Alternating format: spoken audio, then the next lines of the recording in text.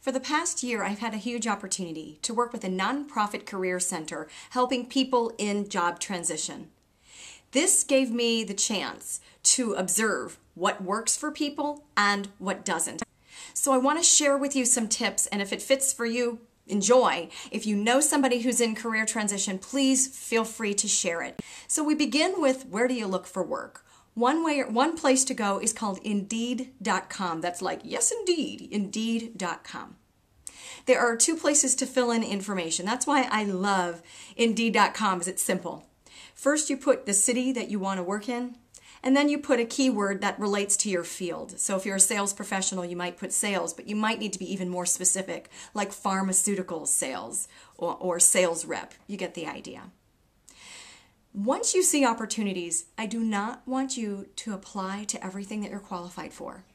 I only want you to apply to opportunities that you're excited about.